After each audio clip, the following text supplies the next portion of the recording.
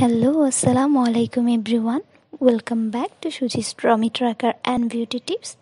আজ আমি খুব ঝটপট তৈরি করা যায় এমন একটি নাস্তার আইটেম আপনাদের সাথে শেয়ার করব, যেটাকে আমরা অনেকেই বলি ছোলে ভাটুরে, আবার অনেকেই বলি ছোলা ভাটুরে। নাম যাই বলি না কেন, রান্নার পদ্ধতিটা কিন্তু খুবই সোজা আর খুব ঝটপট তৈরি করা যায় বলে এই রান্নার রেসিপিটা আপনারা যে কেউ ফলো করতে পারেন। এখানে আমি প্রথমে লুচির কাই তৈরি করে নেব। আর লুচির কাইয়ের জন্য আমি প্রথমে নিয়ে নিয়েছি হাফ কাপ ময়দা। ময়দার সাথে আমি দিয়ে দিব দু টেবিল চামচ আটা। এই আটা আর ময়দা মিক্সড করার কারণে আমার লুচিটা অনেকক্ষণ নরম থাকবে। এরপর আমি এখানে দিয়ে দিব 1 টেবিল চামচ পরিমাণ তেল। আমি এখানে তেল দিয়ে দিব এখন 1 টেবিল চামচ। তারপর দিয়ে দিব স্বাদমতো লবণ। লবণের পরিমাণটা যে যেমন যতটুকু লবণ খান, তবে বেশি দিব না, বেশি লাগার কথাও না, 2-3 চিমটি হলেই হয়। তারপর আমি এই শুকনো উপকরণগুলো ভালোভাবে একসাথে মিক্সড করে নিচ্ছি।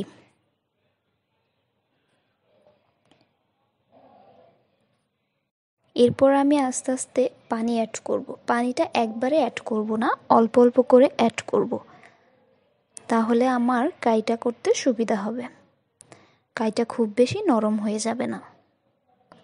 আর এই পানিটা আমি ঠান্ডা পানি ইউজ করেছি। ঠান্ডা পানি বলতে কক্ষ তাপমাত্রায় যে আমাদের যে পানিটা আমরা ইউজ করি সেটাই।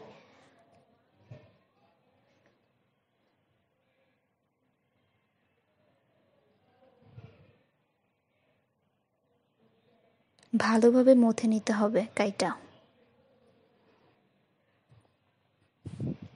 দেখতেই পাচ্ছেন আমার হাতে একটু লেগে লেগে আসছে, তবে ব্যাপার না, একটা কাই তৈরি করতে করতে ঠিক হয়ে যাবে। তারপর আমি এটা ভালোভাবে মথে নেওয়ার পর এখন 30 মিনিটের জন্য এটা রুম টেম্পারেচারে রেখে দিব। অবশ্যই ঢেকে রাখতে হবে। যতক্ষণে আমার এটা আমি রেখে দিব, ঠিক ততক্ষণে আমি ছোলাটা তৈরি করে ফেলবো। আর ছোলা তৈরির জন্য আমি এখানে নিয়ে নিয়েছি একটা তেজপাতা, হাফ চা চামচ আদা বাটা, একটা লেবুর 4 ভাগের 1 ভাগ, হাফ চা চামচ গরম মশলা গুঁড়া, হলুদ আর হলুদ আর মরিচ মিলিয়ে হাফ চা চামচ। এখানে সব কিছুই আমি হাফ চা চামচ নিয়ে নিয়েছি। তারপর হাফ চা চামচ ধনিয়া গুঁড়া নিয়েছি, চাট মশলা নিয়েছি হাফ চা চামচ, এখানে আছে টমেটো পেস্ট আর আছে পেঁয়াজ কুচি। পেঁয়াজ আমি মিডিয়াম সাইজের একটা পেঁয়াজ নিয়েছি।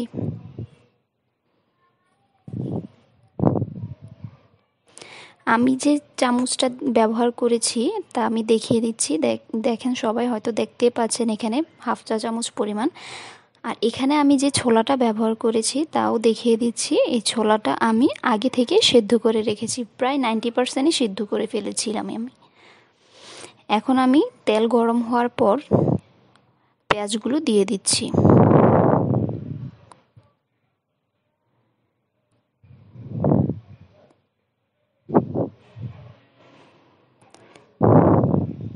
পেঁয়াজগুলো ভেজে নেব একটু।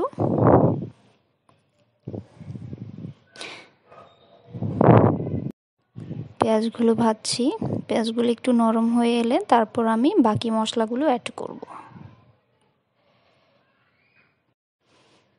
পেঁয়াজগুলো হচ্ছে, দেখতে পাচ্ছেন।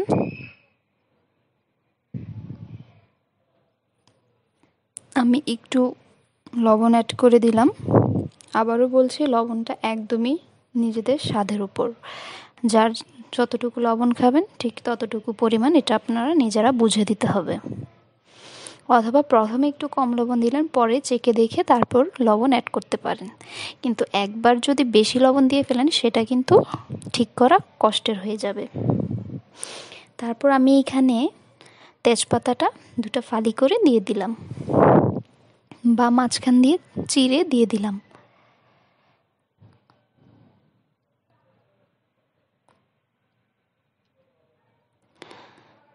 হচ্ছে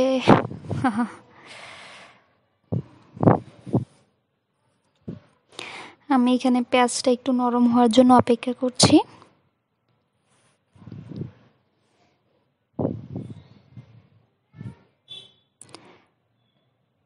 আমি এখানে আস্তে আস্তে বাকি মশলাগুলো অ্যাড করে দিচ্ছি। নয়েজ পলিউশনের জন্য আমি খুবই সরি,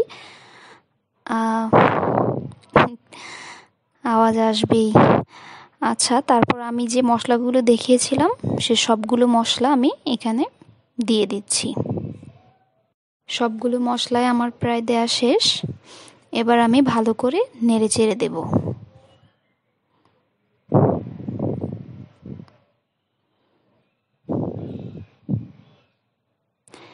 ভালো করে মশলাটা কষাতে হবে। আর ছোলা ভাটোরা তৈরি করার জন্য এই মশলার ছোলা, স্পেশালি যখন ছোলাটা আমরা এখন ভাজতেছি, তো ভাজার জন্য আমরা যে মশলাটা রেডি করছি এই মশলাটা ভালোভাবে কষাতে হবে। মশলাটা ভালোভাবে না কষলে ভালো হবে না, টেস্ট ভালো আসবে না। তারপর আমি এখানে টমেটো পেস্ট দিয়ে দিচ্ছি। আপনারা চাইলে টমেটো কুচিও ব্যবহার করতে পারেন। আমি এখানে যে টমেটোটা ব্যবহার করেছি এটা আসলে আমরা টমেটোর দিনে যে টমেটো এক্সট্রা নিয়ে সেটা ফ্রিজে রেখে দিয়েছিলাম, মানে স্টোর করে রেখেছিলাম। তো সেটা আমি এখন ডিপ থেকে নামিয়ে ইউজ করেছি, সেজন্য এটা পেস্ট। টমেটো পেস্টই ইউজ করতে হবে এমন কোনো কথা নেই, আপনারা চাইলে ফ্রেশ টমেটো থাকলে সেটা ব্যবহার করতে পারেন।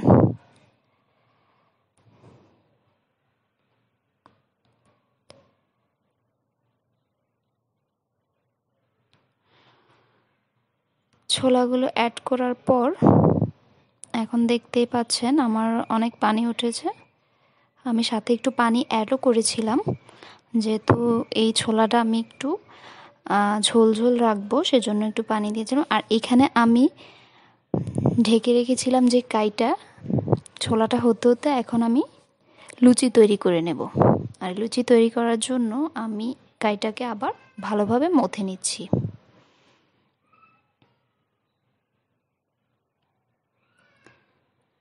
রুটি বানানোর যেই পিঁড়ি, সেই পিঁড়ি নিয়ে নিলাম।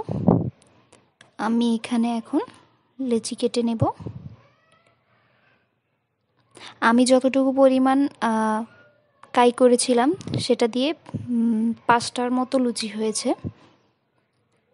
আমি এখন সবগুলো লুচি বানিয়ে নেব। সবগুলো লুচি বানানো এখানে আমি দেখাইনি, আমি একটা লুচি বানানোই এখানে দেখিয়েছি। দেখুন আপনারা কিভাবে হবে, ভালোভাবে মথে নিতে হবে, এটার কোথাও ভাঁজ থাকা যাবে না।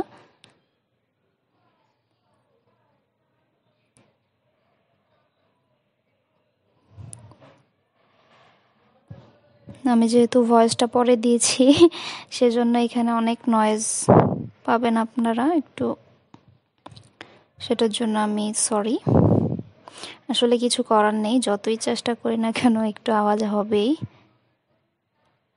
আশেপাশের আওয়াজ একটু আসবেই। আর আমি যেহেতু এখন ইউটিউবে নতুন, অনেক কিছুই এখনও শিখছি, আরও অনেক বেশি শিখার বাকি আছে।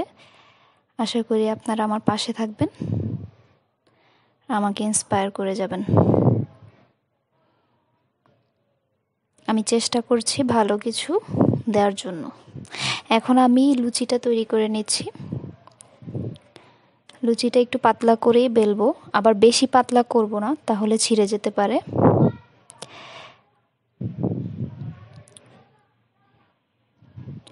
ঠিক এভাবে করে আমি বাকি লুচিগুলো তৈরি করে নেব।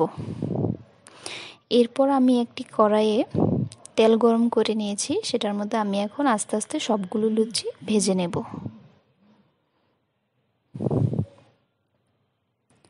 ডুবো তেলে ভাজতে হবে লুচিগুলা। আর দেখতেই পাচ্ছেন আমার লুচিটা বেশ ফুলে উঠেছে।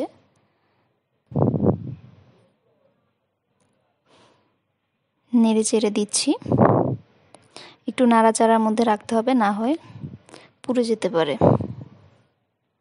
আমি যে লুচিটা তৈরি করেছি এটা একদমই নর্মাল লুচি, আর এই লুচিটা প্রথমে একটু ক্রিস্পি থাকবে, মোটামুটি 4-5 ঘন্টা এটা ক্রিস্পি থাকবে, একটু নরমও থাকবে।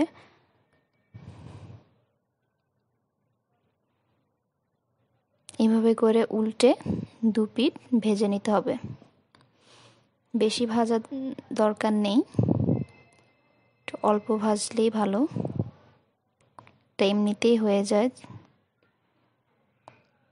তো আমি একে একে লুচিগুলো ভেজে এভাবে প্লেটে উঠিয়ে নিব। তারপর আমি একটা সার্ভিং ডিশে এটাকে সার্ভ করলাম একটু সাজিয়ে। আর আমি এখানে একটু টক নিয়ে নিয়েছি, তেঁতুলের টক, এটা আমি আগেই তৈরি করে রেখেছিলাম, এটা আর এখানে দেখাই।